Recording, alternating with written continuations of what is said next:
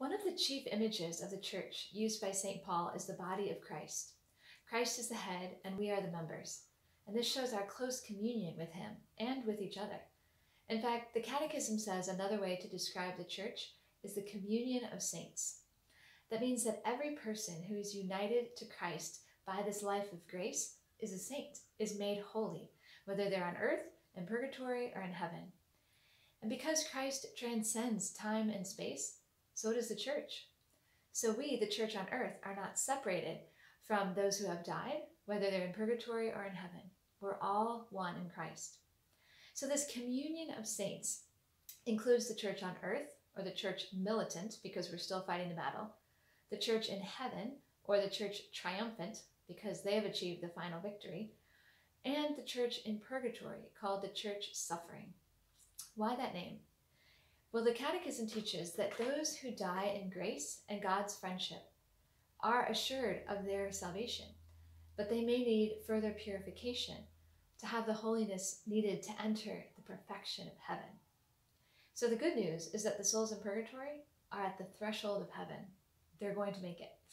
But what is this purification like? The Catechism refers to it as a purifying fire. And as we know, fire is painful, but it removes impurities.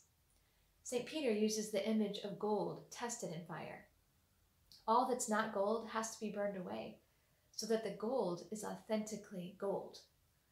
Pope Benedict XVI explains in his encyclical Spe Salvi how this process has to happen in our hearts. And he says the fire that purifies us is the love of Jesus. When we encounter him after death, the gaze of his love penetrates deep into our souls, and as it burns like a fire, it transforms and frees us, getting rid of everything that's not supposed to be there, and allowing us to become truly, authentically ourselves. It's more than just a removal of sin. It's a complete healing of all the roots and consequences of sin that often we aren't even aware of within us.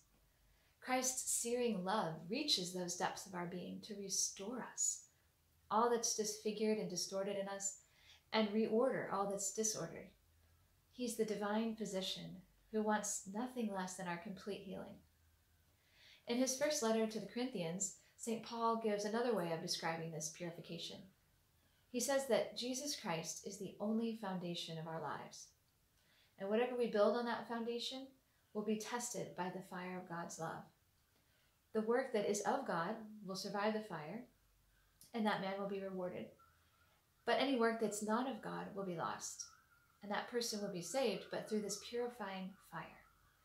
So basically nothing that is false can stand before God, who is truth.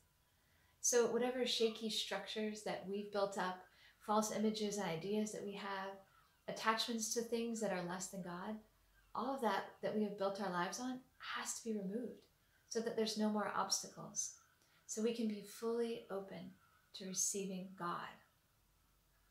And so Pope Benedict calls the pain of the church suffering a blessed pain, a happy pain, because it's a pain of love that is our salvation and our joy. So then, what is the relationship of us, the church on earth, with the souls in purgatory? Well, because the church on earth, heaven, and purgatory is one church, there's what the Catechism calls an exchange of spiritual goods that takes place, which basically means we can help each other. There's this flow of God's grace that moves through the body, and that's communicated one member to the other. So the more we're aware of our union with the souls in purgatory, and the more we grow in love, the more we want to help them.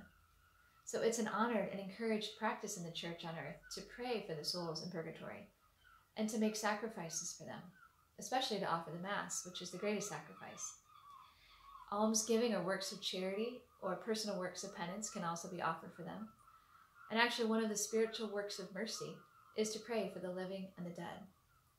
So the Lord has placed it within our power to help bring an end to the suffering of the souls in purgatory, and in a sense to hasten their entrance into the joy of heaven. And how gratefully and eagerly they'll be praying for us as well. So let us pray fervently for the holy souls to whom we're united in Christ. And let us joyfully put our hope in that fire of God's love that is the only thing that will mercifully, powerfully, and definitively save us.